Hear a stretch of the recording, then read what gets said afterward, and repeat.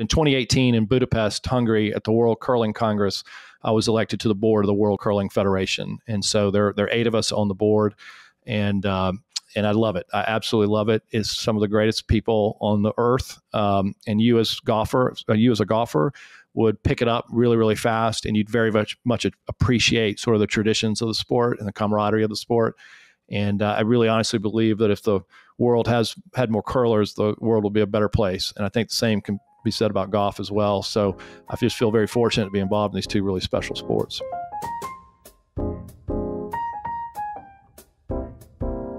Beau, great to be with you. Great to be here, Tom. Thanks so much for coming on the Golfers Journal podcast. And last time I saw you, I think I was falling asleep on the bus, coming back from we're sitting next to each other, coming back from the Ryder Cup, I believe. I think you're exactly right. I thought we were going to go standing over that hole, drinking a few cocktails, but you're right. There was a little episode on the bus after that. Yes, maybe those are correlated. Perhaps we made it back alive, and it's great to have you on the pod. And while we were on the bus, or no, let's see, it was while we were on the patio, right, by 16 at the courtesy tents there at Whistling Straits, where we got into talking about, maybe because we were in Wisconsin, who knows, but we got into talking about the great sport of curling. And the way that you got into it, I missed all the golf, let's be honest. We waited there all day for the golfers to come by, and then we were talking curling, and then we were on a bus. So with the Winter Games here, I thought I want to get Beau on the pod. I want to talk about curling, because every 4 years they come along, and for whatever reason, there's always a lot of curling on TV, of the sports that are featured. And so people get into it, and then 4 years, and then you're not into it for another 4 years, and then they're into it. You're into it all the time. So I want to get into a discussion about curling, what makes it so special, how you got into it, because you're coming to us from the great state of South Carolina. Am I correct? That's right. The curling hotbed that it is. The curling capital of the South. So it's an obvious connection. But while I was doing the research for this pod, so before we get into curling, and this is to prove that I do research for these things, Beau, and we've met on a few different occasions. You're one of the nicest guys in golf. But now you're also one of the most interesting men in golf. Our Jimmy Dunn podcast, he was the most interesting man in golf. And I think you're giving him a run for his money, because I had no idea that you've got to tell us the story of your journey into golf architecture, if you can give us the 5-minute version. But I had no idea that you majored in physics at Brown, good school, that you went to Trinity in Dublin, pretty good school as well, studied Irish drama and poetry, that your favorite books are Ulysses and you're into Yeats, and that you had a poem published when you were 8 years old obviously in Ebony magazine. So what a life you've lived, and now you're designing golf courses with Tiger Woods. Do you want to have done your research? You want to connect some of the dots? Let's be honest, folks, it's all on your website. But do you want to connect some of those dots for us, Beau? Yeah. So, I started off playing golf when I was 2 years old, and I'm about to turn 52. So we're almost 50 years into playing the game, and you would think I would be a better player by now, but I'm not. But it's always been a big part of my life. Big orientation to my family, my father. We were very fortunate growing up that we had family friends that were Augusta National members, and different family friends that were Cypress Point members. And so having the opportunity to go to these cathedrals of golf as a young person was really, really special. And they both had been designed by Alistair McKenzie. And I didn't even know golf course design was even a thing. And then all of a sudden, this man that I've never heard of has produced these 2 most special places that I'd ever been to with golf clubs in my hand. And so that created my sort of initial fascination with golf course design and golf course architecture. And I was the kind of kid that sort of drew holes. I think I was probably a creative kid in many ways. And I did start writing poetry, and I found this writers publisher journal thing, and young people could submit magazine content to Ebony Junior magazine. And I think I was so young, I didn't put that together as to what that even was. I was just excited that this was an opportunity. So I sent in a haiku and it got published, which was kind of interesting. But in any event, I played high school golf, junior golf or high school golf. And I did go to Brown University. I would say that I may have just gotten in because I was maybe a token South Carolina guy, but published I did poet. Go, so that doesn't I was hurt. a published poet. I'm not sure I put that on my application. I should have. Did you play on the golf team? I did play on the golf team. I started to play on the basketball team, and you're a hoopster? Yeah, I'm a hoopster. I was basketball and golf were my sports growing up. And so I started to play basketball, and then I realized that I was really going to have to study for the first time in my life, and basketball is a lot of time. And I ended up sort of deciding maybe my athletic career was at an end. And but the sports information director happened to be the golf coach, and so he coaxed me into playing on the golf team. And so as I say, I played on the NCAA powerhouse Brown Bear golf team for a few years, which was a fun experience. Get to play a lot of great places in the Northeast and made great sort of friendships. But Brown's, the sort of wacky, weird place where there are no real rules. I mean, there's no curriculum. You just take whatever you want, and grades are optional. Which for a person like me that had all these varied interests, it was perfect, right? Yeah. But after a couple of years, you kind of have to say you're going to do something. And so I was debating, do I do physics or science, or do I do art? And that's how coherent I was. And I literally woke up one morning with this sort of epiphany of wait a minute, golf course design, that's sort of, artistic and creative, but engineering and technical. Yeah. And right across the street from Brown was the Rhode Island School of Design. And we as Brown students were allowed to take classes there. So I started taking landscape architecture at RISD. Wow. And then Tom Fazio was building a golf course in my hometown. And my father was one of the developers of that project. And so I started calling Tom and asking him, how does one become a golf course designer? And he basically had to answer my phone call because I was like a son of a client. And that ultimately led to me going to work for him as a summer job, and kind of did that kind of all throughout college. But my mother is half Irish. And so at one point I got kind of tired of being in Rhode Island, just being rain and cold and whatnot all the time. So I thought it made a lot of sense to take a leave of absence, go to Ireland, as if that wasn't rain and cold and whatnot. For a change. But I did that. The weather. I did that and coaxed my way into being a visiting student at Trinity College, Dublin. And I was very much admitted to study physics while I was there. And I didn't want to just do that. I wanted to study other things, like you've read, Irish drama and literature and history and stuff. And so I kept bugging the provost to allow me to do that. And he kept saying, well, that's not how it works here. You can't do that. You've been admitted into the maths department, actually.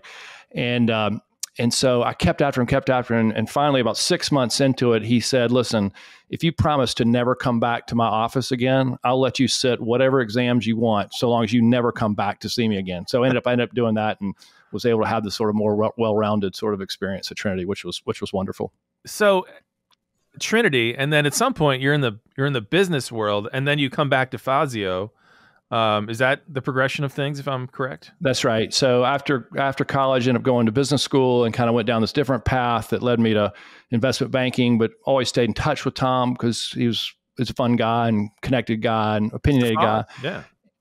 And so at some point he sort of coaxed me into, why don't you come back to golf? And if he were here, he'd say that I was his business guy, which meant different things to him. But I basically helped him with sort of the overall sort of operation. And it was wild because I was like 26, 7 years old when he sort of gave me this pretty significant role in his organization. So it was a great person to really learn the golf course architecture from, as well as sort of the business of golf course architecture. I wonder if you were able to connect your Irish and golf interests. Did you work with him at Waterville at all? I did. And so the Waterville story is that my family was over, being the sort of half Irish family. We used to sort of, the greater family would get together in Ireland sometimes, and we'd go to different places for a holiday. And so we happened to be on had rented some houses on Valencia Island, kind of there off the coast of Cary. And Tom called me and said, "Hey, these guys, these Wingfoot guys, they own a golf course over there." And they called me, and I talked to them for a while, and they really want to get us involved. But you know me, like I don't really want to go overseas, and I don't know. And just to get them to get them off the phone, I said that you were over there, and that maybe I could just get you to go by and just go look at this place. And I'm thinking, Tom, come on. I mean, like I'm a speck of dirt, of rock in the North Atlantic in the middle of nowhere. Yeah. I mean, there's no way you're going to be able to name a golf course that makes any sense for me to leave and go. I was like, what's the name of it? He's like, oh, it's Water something. And I was like, Waterville Golf Links? Are you kidding me? I was like, I played golf there this morning. Masterpiece. Yeah. Yeah. So that sort of led to us sort of getting involved. And then ultimately Tom, who was also, his mother's half Irish, he got sort of bitten by the bug. And so Waterville became a very special place to kind of all of us at the Fazio group. Very cool. And he did it. You together did a nice job there. And well, you can't go. Yeah, it was fun. It was a lot of fun. Property. A lot of people's favorite. We know when Americans go over there, an easy favorite for folks. Gorgeous yet playable, and we have something in common there, Beau. Okay. I still have a deposit at Trinity College because when I finished my undergrad, I like you, though I did have to have a major and a little more idea. I didn't know what I wanted to do either in any event.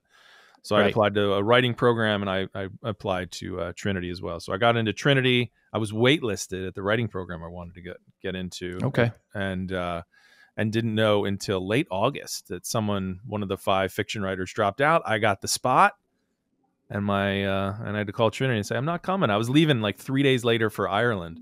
And who knows which way my life and wife, how things would have gone if that person didn't decide to not go to the writing program where I, pursued my writing and golf and all that stuff. So, in any event, a beautiful place to visit if you're in Dublin. But your life, you go on from there.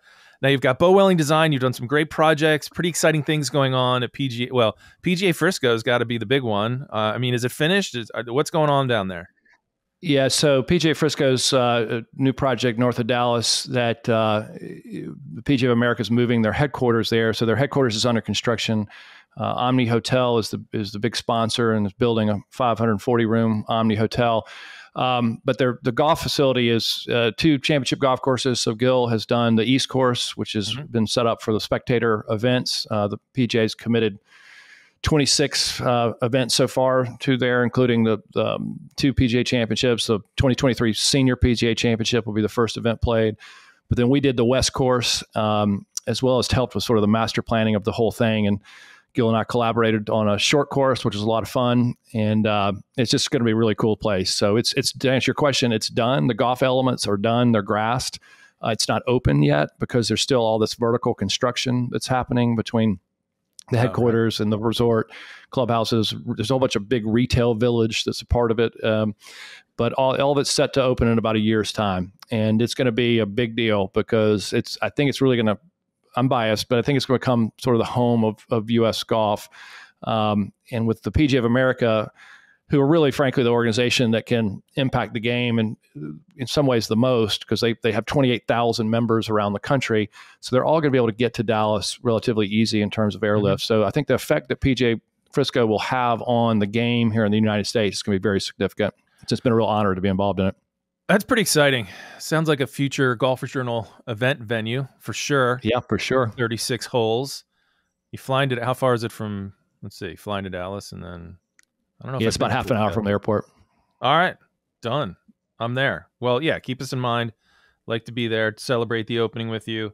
What else is going on at Beau Welling Design? And of course, you collaborate. How did you get involved working with Mr. Woods?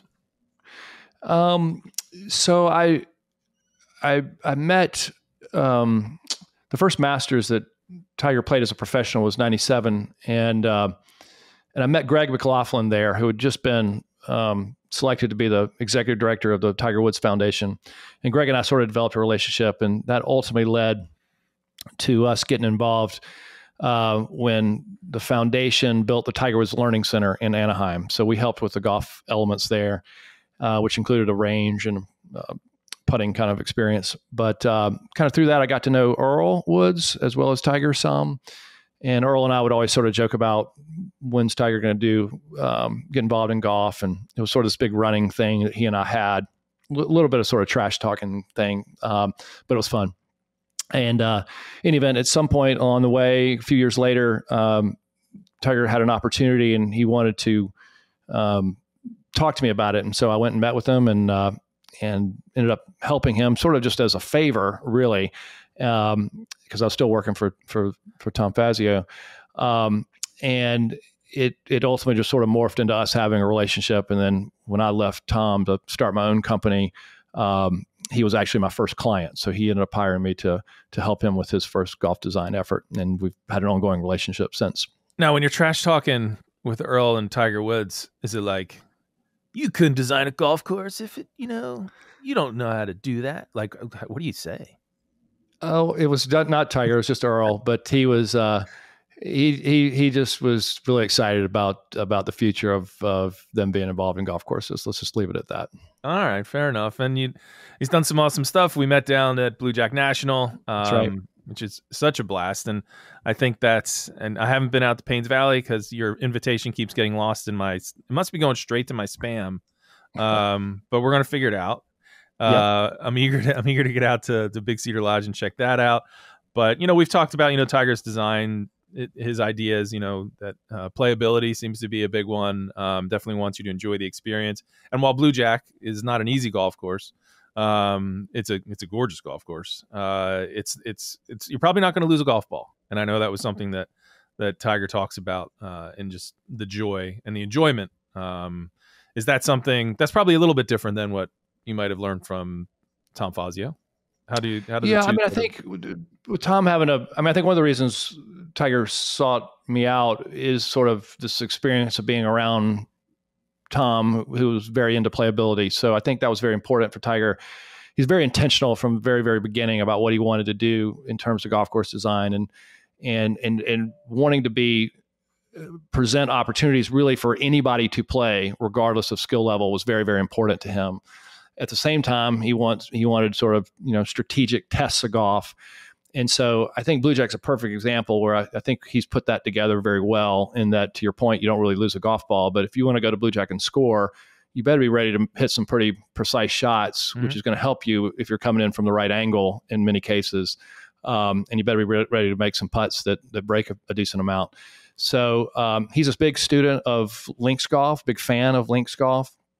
And so I think this idea of being able to use the ground is something he talks a lot about. And so I think at Bluejack, he very much tried to do that with those big sort of approaches and surrounds that are shortcut. So especially the higher handicapper in particular has the ability to even putt the ball onto the green from off the green. So, yeah, I did that a few times myself. Did you guys bond over talking about? I know he's been to Waterville, hasn't he? He has. Yeah. O'Mara used to take him over to Ireland, and they'd have his pictures are still all around the southwest of Ireland, wherever you go. Yep. Well, that's pretty cool. And Bluejack, yeah, great golf course. Did you have anything to do with the halfway house, which has to be the largest in golf? And I know that people go to play golf at Bluejack National outside of Houston and might just get stuck in the halfway house because it's like the food hall at Harrods. It's absolutely insane. Yeah, we did. So Bluejack's a little bit of a unique situation for us in that we assisted Tiger with the golf course design efforts, but then our company also did all of the master planning, all the amenity planning at Bluejack. So all the sort of fun stuff we would have been involved in as well. So got a lot of fun stuff. Yeah. Yeah. You got the pitch and putt at night that's lit up. That's right. And the little diner there. And it's just, you did bravo, Beau. I think it's a fun one. Every golf course should have a massive halfway house with 20 food stations and grilled cheese bars and things like that. It's really, really cool. So you guys have done some fun stuff together, and you've got more fun stuff coming. Any updates on what's going on in Chicago? Yeah, we continue to be very vested and interested in Chicago, and the Obama Presidential Center is under construction now, which is probably helps a little bit in some of our efforts. But anyway, I was on the phone with them last week, a couple times. So we're still very, very hopeful. We're still very encouraged and optimistic that we'll be able to do something, but there's still a lot of process and some political stuff to kind of work through. But I one of the things that Tiger talked about when he first started in terms of golf course design was wanting to be involved in meaningful projects. And I think meaningful can mean different things, but in terms of the impact, I think that project has the potential it has to make on the south side of Chicago is I can't think of anything kind of more meaningful than that. So we remain very hopeful and that we'll be able to get the green light to go forward. Yeah, it would be hugely impactful. So we're wishing you and Tiger all the best with that. Would just be amazing for that vision to come to life. Are you involved in the pop stroke at all? As a Tiger? I'm not really. When it first started, we assisted a little bit, but we're not really involved in that anymore. Oh, I was wondering if you would using your talents to design a putting course, a short. So it's like, is it putt? Is that what the deal is? It's but it's like golf experience. Putting experience. Okay. They present much more like real golf holes. So it's all artificial turf, but they're bunkers and landscaping, which the bunkers are artificial turf, but the landscaping is real. And it very much has an environment that feels not like putt. Yeah. They're 36 holes. They're sort of a more challenging 18, a more playable 18. Looks all fun. centered around food and beverage and activation, and it's really cool. And it's what's really cool to go to them and see is really the demographics that are using PopStroke, because it's really all over the charts, both in terms of age, any demographic measure you look at, and it's really neat. And somebody asked me the other day, like, why is that? And I think it's because everybody can putt, or said differently, nobody can putt, right? So it's like super accessible really to everybody. Yeah, it looks like a lot of fun. Eager to get one up in my neck of the woods. Good segue, though, because like you say, putting is a non-intimidating element, perhaps, of the game of golf. Everyone can putt. Nobody can putt. And that takes us to the game of curling. When you look at the winter games, the slalom or the ski jump or really anything at all, very intimidating. I can't do any of that, but I get excited about curling because anybody can curl, but yet nobody can curl. It is one of those sports. And with the ridiculous ideas that I kick around here for projects or pieces, I've thought about, all right, what if I took a year and did nothing but curl? Could I make the Olympics? It's one of those things that you're watching and you get into it. But part of the reason you get so fascinated with it is that, like, wow, people really dedicate. How dedicated are people to this? Is this really an Olympic sport, sliding along and like pushing the broom? And so it's just sort of fascinating to watch in that regard. But it's a sport with an incredible history, a history that's actually, there's a tie to golf that I'm sure we'll talk about in terms of the equipment. But I want to talk about you, Beau Welling, in South Carolina, and your love of curling and how you got tied to the point where, you're on the board of the United States Curling Association. Is that correct? I've been on the board in the past. I'm actually on the board of the World Curling Federation right now. So I'm one of 8 people governing the sport of curling on the planet Earth. Okay. Let's remember where this conversation started, folks. Playing golf at 2 years old, writing poetry, studying in Ireland, and now you are one of the 8 people, caretakers, top caretakers of the sport of curling. How the heck does that happen? So it's a bit of a long story. I'll try to give you a semi-abbreviated version, but curling became a demonstration sport in the 1988 Calgary Winter Olympics. So I was 18 years old, sports fanatic. And all of a sudden, here's this sport that I've never heard of that's in the Olympics. And I was like, how can this be? Like, how is this even possible? And I went out of my way to learn about it. And I see rocks, brooms, ice. And I think this is like the dumbest thing I've ever seen. Yeah. And I kind of forget about it. Fast forward 14 years later, come home, turn late that one night, turn on the television, and lo and behold, there are rocks, brooms, and ice being broadcast live from Salt Lake City into Salt Lake games into my television in Greenville, South Carolina. And I have no idea what I'm watching. I knew it was curling, but I find myself inextricably drawn to the television. I'm just like in this rapt-like state.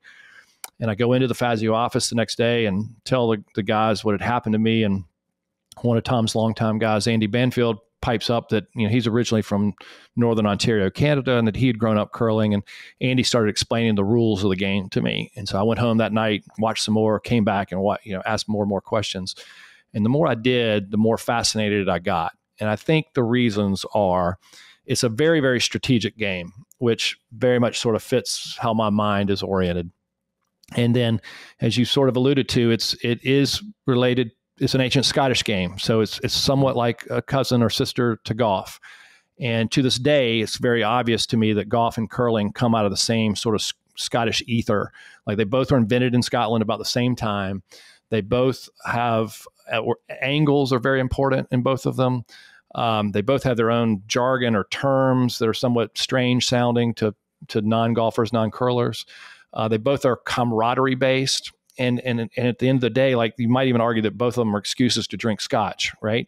They're these sports, as you alluded to, that anybody can do them, but kind of nobody can master them. And you can do them your entire life. It doesn't matter how old you are. So all that was very fascinating to me, being a golf person. And then as you also mentioned, I do have this degree in physics. So the nerd in me, I think, liked the physics of curling, the trajectories, friction, these kinds of things. So that was Salt Lake. The next the Olympics was sorry. That was the Salt Lake Winter Olympics, and then the next one was in Torino in Italy. And so you said there was a lot of coverage of curling, and so what had happened? Curling is very long to play, so it's on almost every day during the Winter Olympics.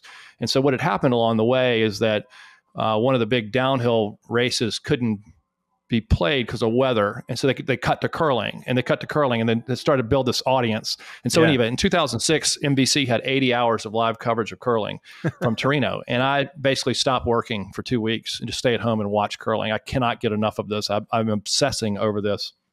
And I kept seeing that all the U.S. athletes, male and female, were from the same place. And this place was Bemidji, Minnesota. And I thought, this seems strange. You have this two teams, and they're all from the same town that I've never heard of. So I go online and I learned that Bemidji is where the Mississippi River starts. It's where Paul Bunyan and Babe the Blue Ox are mythically from. And it's this town that's like ground zero for curling in the United States, just super into curling.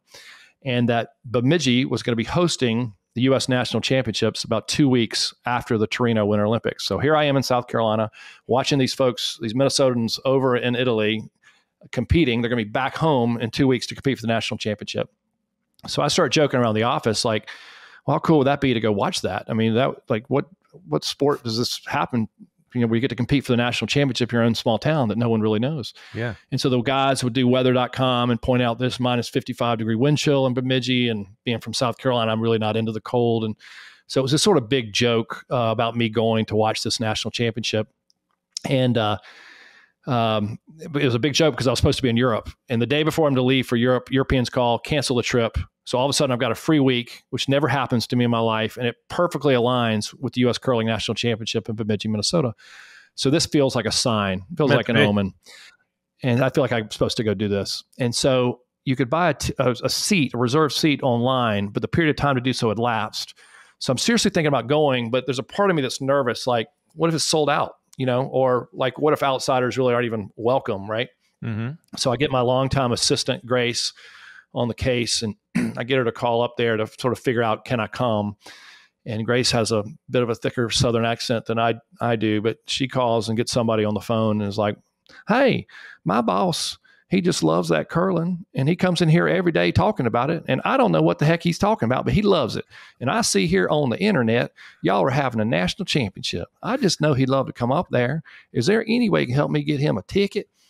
Now, I won't try to do the Minnesota accent in response, but you can imagine. Yeah. And at some point, that guy sort of asked, well, where exactly are you calling from?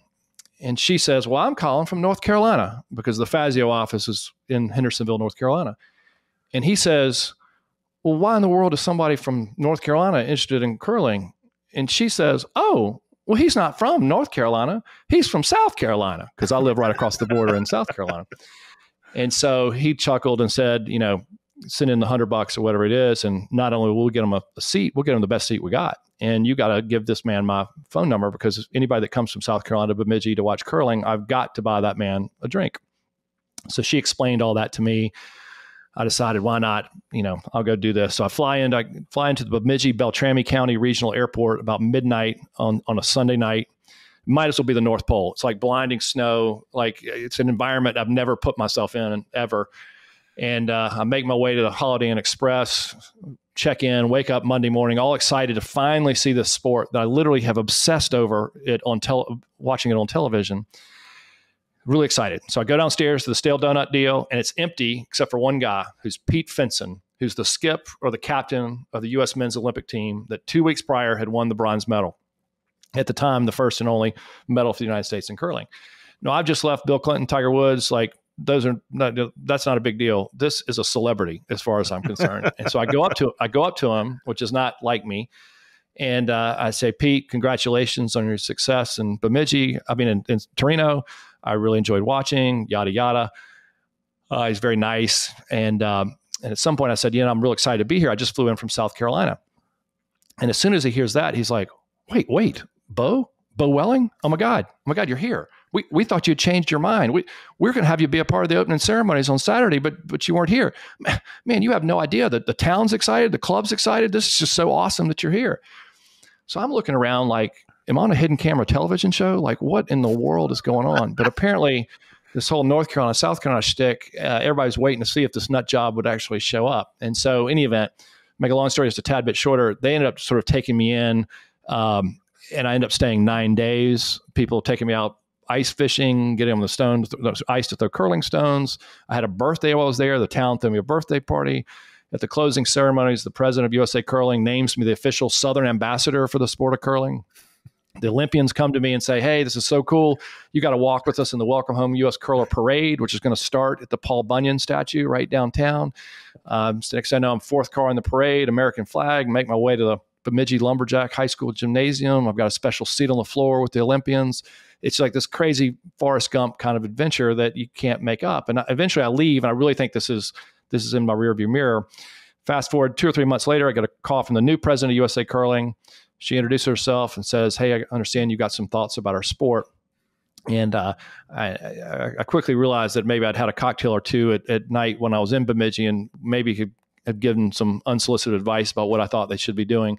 So in any event, she wanted to know about that. And so we talked, and sort of growing golf and growing curling have some of the same sort of facility challenges. And in any event, she said, Beau, I know this is going to sound weird, but we've been asked by the United States Olympic Committee to get somebody on our board that isn't a curler to give us an outside perspective.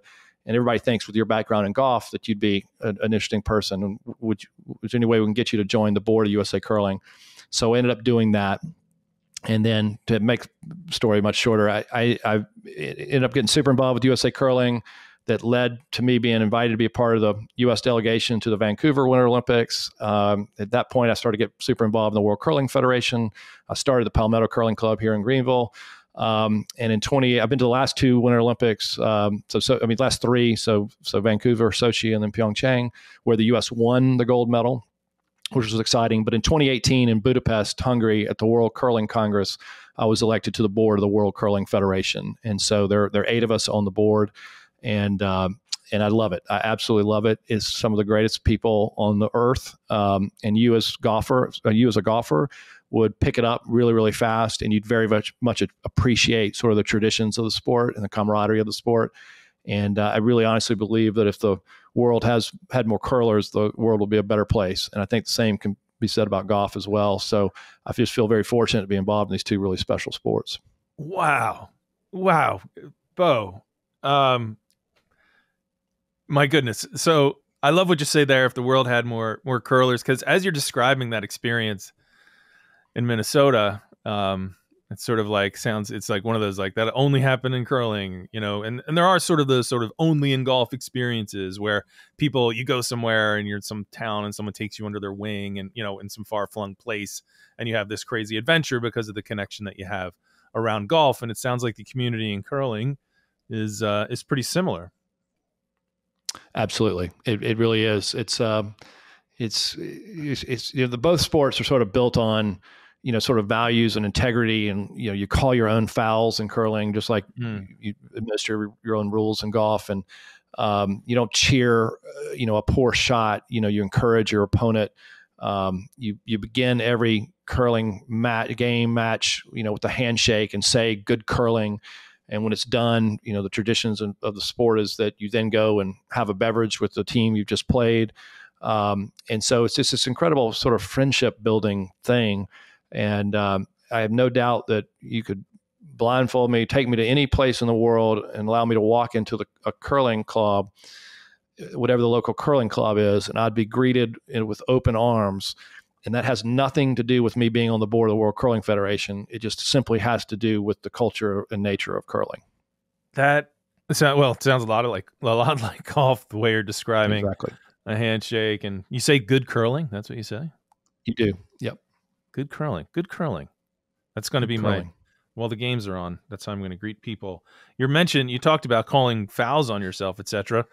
Let's get into the rules. Let's get into this game. What is a foul? What are the rules? If you could give us we're watching this, okay, with our novice eyes, and okay, I want to get my rock closer to the middle than his rock or her rock. I get that, but maybe you can school us in some of the finer points. Sure. So if you watch the Olympics, there'll be two versions of the sport being played. So both the men and women will play traditional four-person game.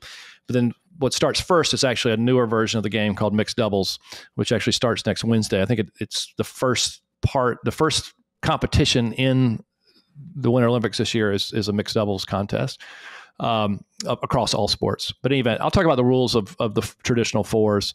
So each team has 4 people, and each person throws 2 stones. And when those 16 stones are played, that's called an end. So kind of like an inning in baseball. Okay. So when you start watching the Olympics, they'll play a 10-end game. And so there'll be a manner where the order is chosen to start the first end. And so whoever has the last stone, whoever throws the 16th stone, that's sort of a big deal, because that stone, there's a lot of strategic advantage with the last stone. And so that stone is so special, it has its own name. It's called the hammer. The hammer. And so, I've seen that. The hammer, yes. And so how the game is scored is after the 16th stone, the hammer has been played. However many stones your team has closer to the center of the house, and the house is what looks like the bullseye. That's how many points stones you have closer than my team's nearest stone. That's how many points you would score. So scored kind of like bocce, if you know bocce. And so what happens is, if you score, then in the next end, you don't have hammer. So it quickly becomes, it's a very simple game, but for the game theory of this, it gets complicated pretty quickly, because if you have hammer, you really want to score more than 1 point. And if you don't have hammer, you're trying to get the other team to only take a point so that you can then have hammer for the next end. After 10 ends are played, whoever has the highest score wins. And so it becomes very strategic, because you start to do lots of things as a team to try to affect the outcome of the 16th stone. So if you don't have hammer, you may start putting up guards to have things out in front of the house. And there's a rule called the free guard zone. And so until the 5th stone has been played, a guard not in the house can't be removed. So that starts to create the ability to sort of block and protect other stones. And then the reason it's called curling is that as the stone or rock goes down the sheet of ice, which a lot of people that have never been in a curling rink don't realize, that sheet is about 50 yards long, so half of a football field. I think the perception you get on television is that it's much closer. Yeah. But in any event, as it goes down the sheet of ice, the skip or the captain of the team has called a shot, and he's called the rotation on the stone. So we use words like draw and fade in golf. Those words in curling are outturn and inturn. And so as the rock goes down the ice, it'll curve or curl in the direction of rotation about 4 to 8 feet, depending on the conditions of the ice. So that then allows you to throw stones and go around guards and position stones in certain ways that they can't be hit. So if you throw the stone hard, it's going to go straighter, right? So in some ways, it sort of becomes like team putting, because what the sweeping does is it reduces the friction on the stone. And by doing so, the stone will go farther, but almost more importantly, it won't spin as much, so it'll go straighter. And so the net of all of that is that it's a person sort of calling strategy, calling the shot. There's a person delivering the stone, and then two other people sweeping. And they're all trying to place these stones in certain places and manipulate the trajectory by which they get there. So the simple golf analogy of what I've just tried to explain, and I've probably explained it poorly, is that imagine you've got a right to left breaking putt. And as soon as you hit it, you realized you've not aimed far enough to the right, and you're going to miss low. What you can, the equivalency in curling is that you can scream to your teammates, and they can sweep, and they can keep that putt from breaking and get that ball to the hole. So that's quick and dirty, the sort of physics of it. I like it. So think of it as if you're on like really grainy Bermuda, your teammates could run over and brush the grain out of it to hold its line or something like that. All right. To use the golf. It's something like that. The difference the rotation in a putt, the curvature of a putt is due to gravity.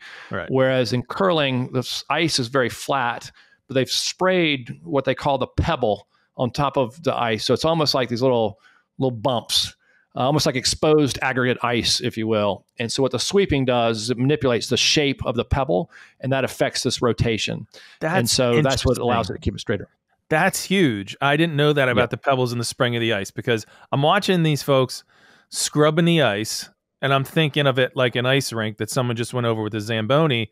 I'm like, how much smoother is it going to get? And you've been sweeping the ice all day. It's got to be as smooth as, I'm sure it's already smooth. Like, what is it really making a difference? All that, like, someone's back there screaming at them, and they're going like as fast as they can.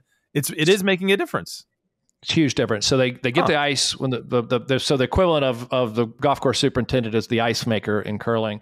So the ice makers will get the ice perfectly flat, right? They'll scrape it down such as dead flat, and then they'll come and spray this fine mist of water, and that actually makes it not smooth. It makes it have the ice have less contact with the stone, right? So friction. So friction is related to mass. So even though it's ice and you think, it's, not a lot of friction, the curling stone weighs 42 pounds.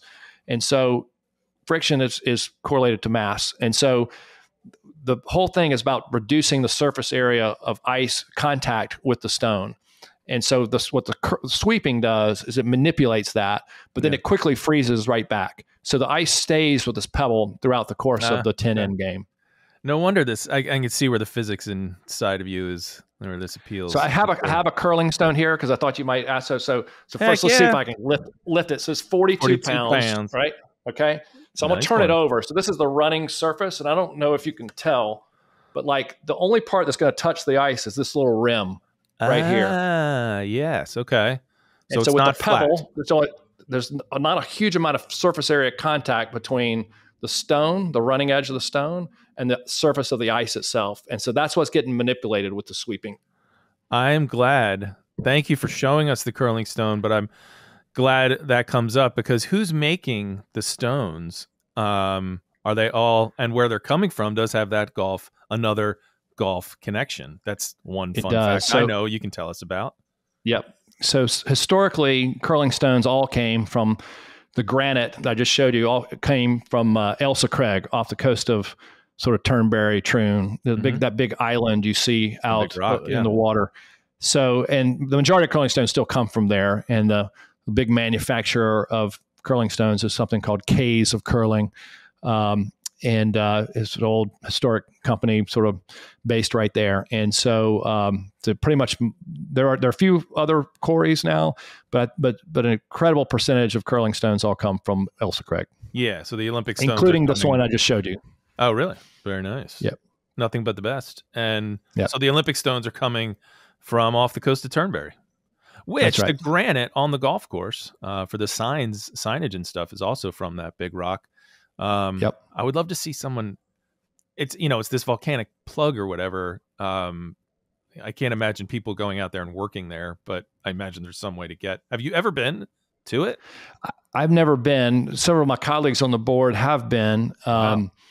It's a bird sanctuary, but there is this lease for the caves of curling to quarry stone off of there. Okay. And so like once a year, stones will go and be big slabs of the granite will go and be harvested and brought back over to the mainland where the manufacturing process happens. That's cool. And I imagine they last quite a long time once you've got. They do. Done. So the Elsa granite is some of the hardest rock on the planet. And I think that's why it gets used. But yeah, they'll last for decades long. So just to touch on the strategy again, to make sure I've got this clear. So say I've got the hammer and it looks like I'm only going to get 1 point. And so you only get multiple points if you have multiple, if you're closer, if you have two closer than your opponent's next closest one. So meaning that's right. I've got one on the dot and then I've got a couple other close ones, but the second closest is there. So I only get the 1 point.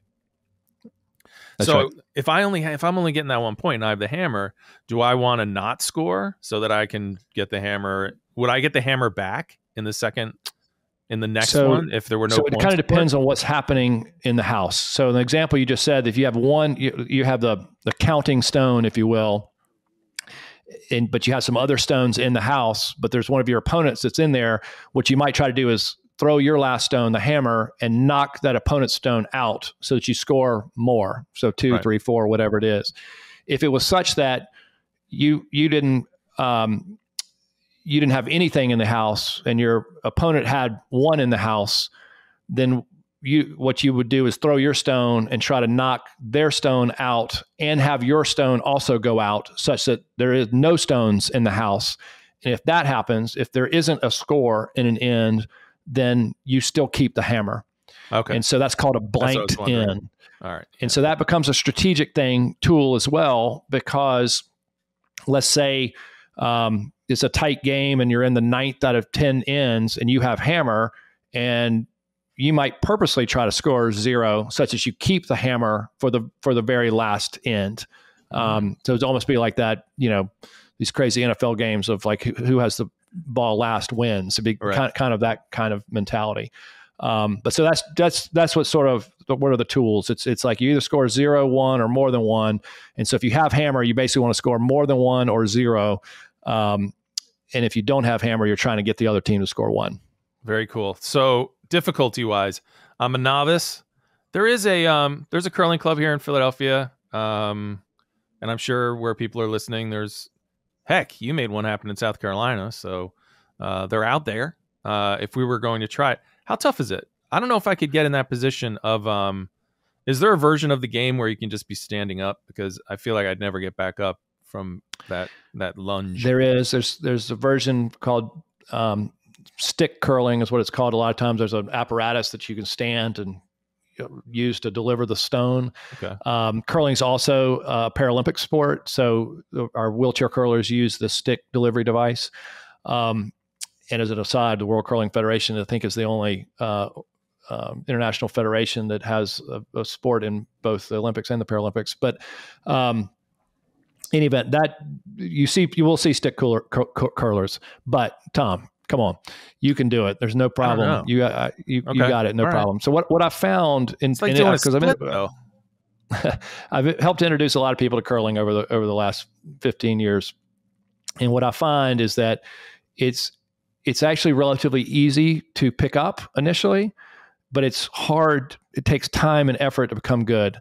And so your sliding initially wouldn't be the greatest, but you'd be able to do it. You'd be able to participate and you'd be able to have fun.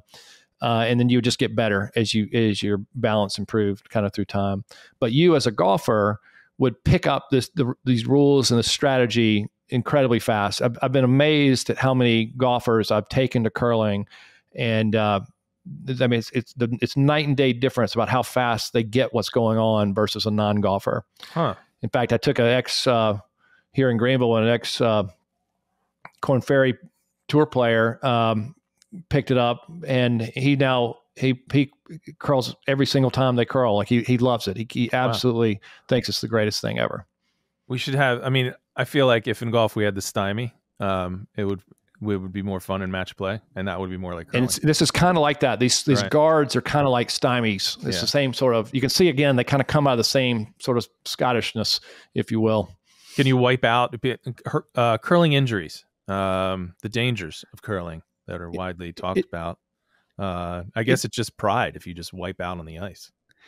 It does happen. There are injuries, and it can be scary. I mean, with the head, making contact with the ice. So we're very careful when we are teaching people to be very cognizant of it's a very slippery surface. So you will see people fall for sure. The equipment, you can't just get it. I noticed at Dick's they did not have a curling department. Who makes this? Not yet. Where do you get it? One day. I hope so. There are curling supply companies, and so generally speaking, you need a broom and you need sort of special shoes.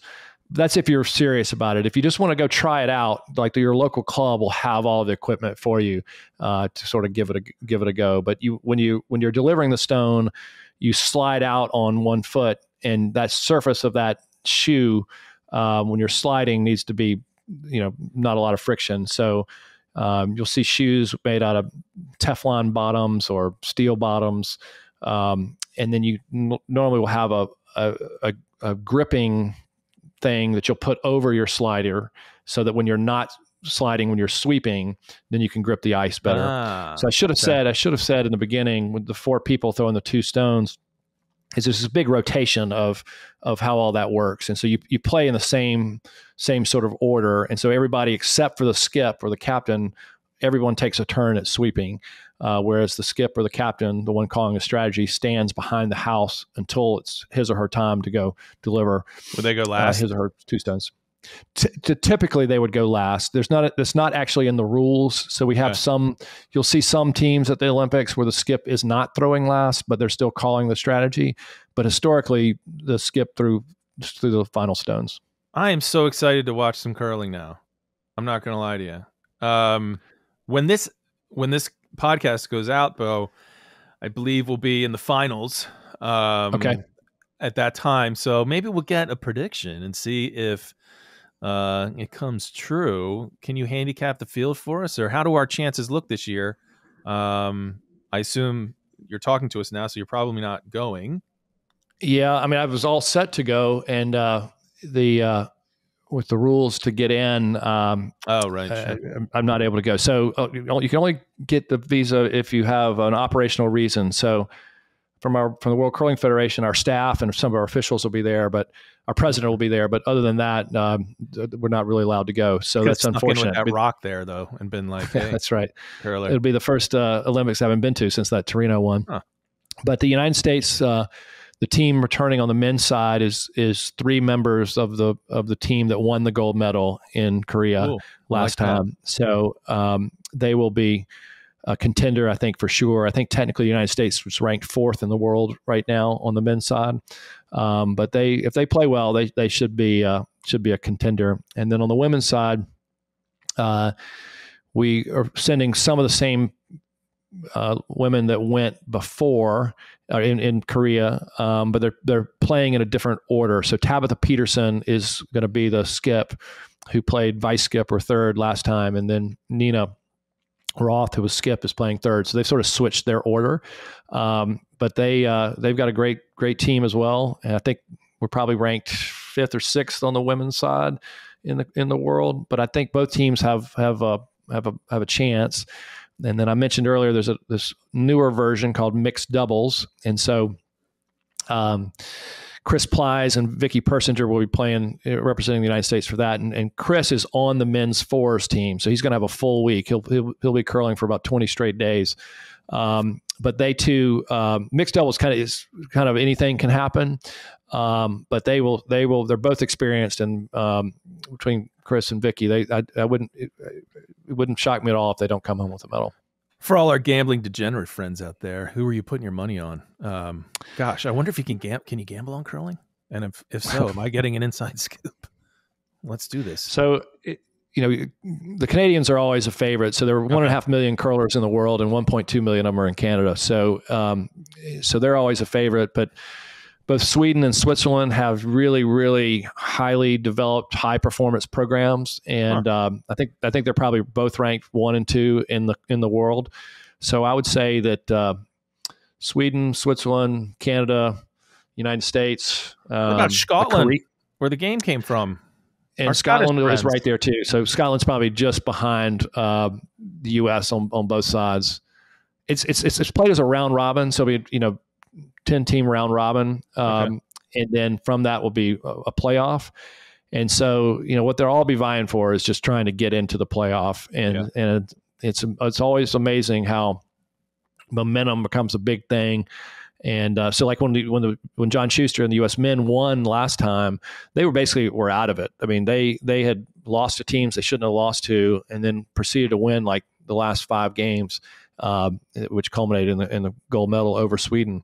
And it was huge because I'd say their chances of going forward were pretty close to 0 when they just got hot and all of a sudden got the momentum on their side. So let's hope it happens again for Team USA. Beau, you have immeasurably increased my enjoyment of curling. I know. I cannot wait to watch some now, and I'm sure you've done the same for our listeners. Just getting the strategy and the passion you have for it is contagious. When this conversation started, I would have said you're the most interesting man in golf. Now you are the most interesting man in golf and curling, which in 2 sports. So it is awesome to speak with you.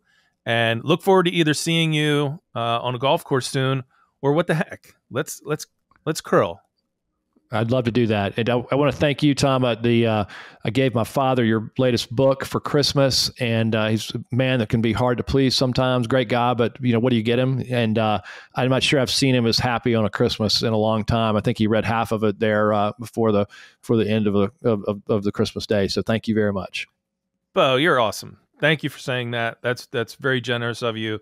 And so, as I guess we say at the is it the curling rink? What do we call it? The lanes? Curling rink or curling club. Yep. At the club, good curling.